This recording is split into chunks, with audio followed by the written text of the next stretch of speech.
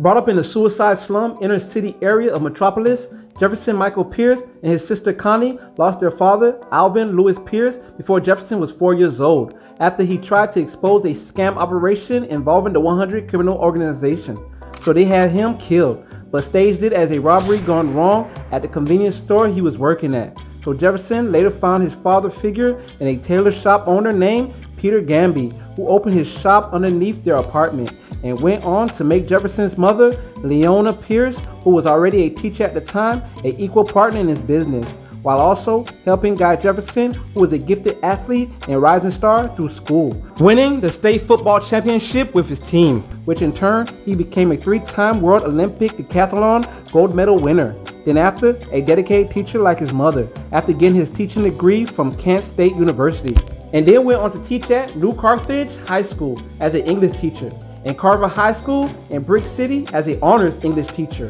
where he dated his fellow peer, the beautiful Gail Harris, before transferring close to home to teach at his old high school, Garfield High, as a physical education teacher, while sometimes substituting at Lincoln High, teaching history, which he preferred, as he became the last best hope for successful leadership in urban education reform. Meanwhile, in between time, Jefferson married the lovely Lynn Stewart, who also was a teacher before she became a lawyer. However, unfortunately, she would later divorce him, and then further down the line, surprisingly, remarry him, while next having a daughter for him named Anessa. Subsequently, she was one of a handful to uncover his electric abilities, and at age 27, Jefferson decided to become the superhero vigilante only known as Black Lightning, wearing a costume and mask that was attached to a wig created by Mr. Gamby to better hide his identity after being inspired by a poem Jefferson wrote when he was 21 years old, based on words by Thomas Rudolph. Justice like lightning should ever appear, to some men hope and to other men fear. Thereafter, Peter would supply Jefferson with an electromagnetic belt, designed by Jefferson himself to better sustain and access his powers. And with the help of his trusty street informer, Two-Bits Frank Tanner, he fought against the murderous 100, who had many crime lords that control over 100 urban neighborhoods, with fraudulent schemes, drug dealing, and prostitution rings inside countless cities, with Metropolis being their most prized acquisition, led by their lieutenant, Joey Toledo, and the albino gang lord, Tobias Well, one of the most evilest men alive, which also caused Black Lightning to be a creature as violent as the criminals he battled, after they murdered one of his athletically gifted students, Earl Clifford. Surprisingly, the 100 was sent in their enforcer, an ex-member of the League of Assassins that's also a magician and master archer, Merlin, who single-handedly fought the Justice League to a standstill, and now was the one who gave Black Lightning his first defeat, before he was inevitably defeated himself, while Toledo being killed in the process, as Black Lightning went on to bust up 4 of the 100's factories in 1 week alone, which caught the attention of the media and the authorities, who felt his brutality towards crime violate the laws of justice, and now warranted his arrest for a dozen counts of criminal trespassing, 9 counts of willful destruction of property, and 30 counts of assault and battery. Moreover, Black Lightning will go on to rescue Jimmy Olsen from another one of 100's hitmen, the supervillain Ned Cregan, also known as Cyclotron, who once fought Batman and has the ability of electromagnesium, when suddenly Black Lightning was confronted by Superman, who mistakenly thought Black Lightning was attacking Jimmy Olsen, thus causing a brief scuffle between the two superheroes, which unsurprisingly, Superman would get the upper hand before he too was attacked by Cyclotron, who sped up Superman's atomic particles to 1,000,000 to cause them to explode. Luckily, however, Superman was saved by Black Lightning before that could happen, while eventually defeating Cyclotron. Not long after, the entire council of mob bosses will put a $1 million hit on Black Lightning,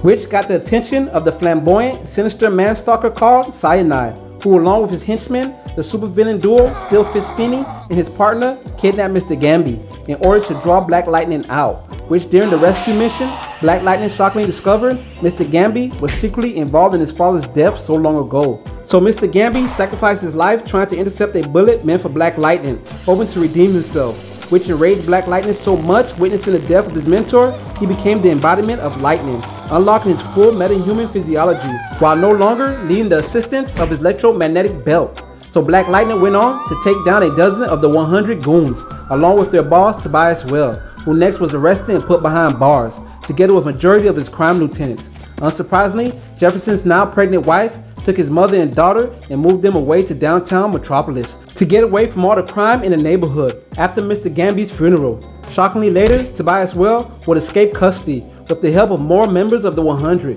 while next holding the police department inspector Mr. Henderson captive up until Black Lightning tracked him down in a warehouse and fought the physically powerful crime lord in an intense battle where he almost lost, but managed to pull through and take Wells down and restrain him to once again be handed over to authorities, as Black Lightning prior criminal charges were exonerated since he brought down the Metropolis branch of the 100 criminal organization. Furthermore, Black Lightning would take on and take down the international killer known as Annihilus and his robot henchmen after he held hostages and demanded money, release of other terrorist types, and transportation to a friendly country. Succeeding this, Black Lightning will battle the Trickster, a supervillain returned to his roots after an embarrassing defeat at the hands of the Flash Barry Allen. Then after, Black Lightning fought Dr. Polaris, one of the Green Lantern's foe, who can manipulate magnesium by using magnetic circuits integrated into his clothing, but needed more stolen electronic parts located in Suicide Slum in order to upgrade so he could finally defeat the Green Lantern. Moreover, a year will go by when Black Lightning confused Oliver Queen, also known as Green Arrow, for a supervillain and got into a brief confrontation before they cleared things up and found out Tobias Well, who was now free but kicked out the 100 organization, was behind the confusion in his quest for revenge. So Black Lightning went on to fight him alone, but was eventually captured by Tobias and his goons in the mammoth chocolate factory building that Tobias owns at the edge of the city, before the 100 higher-ups sent a hit squad to eliminate them both, after Tobias threatened them with blackmail if they didn't give him $20 million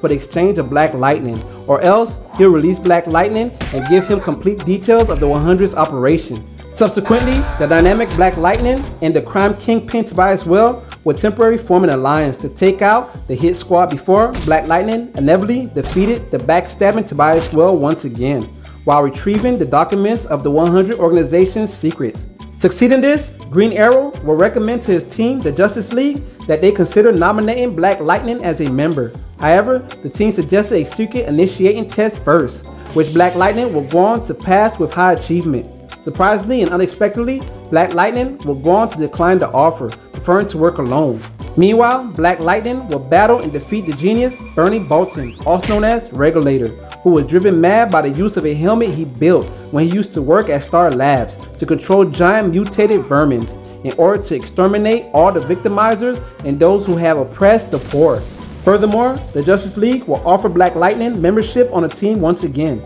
and once again, Black Lightning will decline the offer to show the world one man can make a difference. Thereafter, Black Lightning will battle Jaquez, the son of the Haitian High Priestess of Voodoo, Mama Mumbo, and her men, after one of Black Lightning's students was held captive after he vandalized her organic herbal drugstore when his mother died taking Mama Mumbo's medicine potion instead of what doctors prescribed. Nevertheless, Jaquez will be defeated and handed over to authorities for his crimes. As time progressed, Black Lightning would join forces with the Dark Knight detective Batman to become the brave and the bold and stop a series of oil truck hijackings that started in Gotham City and ended in Metropolis, while being stored underground in a facility between the two cities by General Hargraves and his small army of men to take control of the Arab oil fields in order to stop the oil-producing nation from dictating U.S. policies after the American energy crisis. So after General Hargraves' defeat, Black Lightning took on another vigilante who called himself the Slime Killer, with a goal to brutally murder every criminal in the city, as he rapidly gained the stature of legend amongst the model citizens of the community, and secretly the police, who wished him well in his quest to rid the city of lawbreakers. Surprisingly, it was revealed the Slime Killer was Mr. Davis, the father of one of Black Lightning's students, who lost his brother and mother to gun violence 2 years apart. So after Mr. Davis was arrested, Jefferson would go on to become principal of Garfield High, while being in charge of the Thomas Wayne Foundation Arts Grant. In addition, Black Lightning would quit being a superhero out of extreme guilt after a girl named Trina was killed by a stray bullet by a criminal he was trying to stop during a robbery aboard a speeding express train, which also caused Black Lightning to psychologically and unknowingly block the access of the use of his own powers, which, as time progressed, Batman would leave the Justice League to form the Outsiders in Gotham City, while convincing Black Lightning, along with Gabrielle Doe aka Halo, Brian Markov aka Geoforce, the Deadly Samurai, Tatsu Yamashiro, aka Katana, and Rex Mason, aka Metamorphio, who was the one who came up with the name of the group as Batman's teammates, to take down major threats outside the system, to go where the Justice League could not. Meanwhile, later, the school board approved Jefferson's certification to teach in Gotham. Nevertheless, the death of Trina Shelton will constantly haunt Jefferson for months, not wanting to repeat that traumatic event. Ironically, his past would catch up with him when the mother of Trina, Marcia, hired the supervillain group, the Masters of Disaster, to abduct him so she can get justice in his execution. However, she was overwhelmed with guilt when she realized Black Lightning wasn't heartless like she thought, but showed remorse for what had happened. Subsequently, Batman and the rest of the Outsiders would show up to rescue their captured teammate, as Mrs. Shelton went on to sacrifice her life by taking the supervillain Heatstroke's attack that was meant for Black Lightning, while forgiving him after for what had happened to her daughter. So as time progressed, with Black Lightning becoming second in command of the team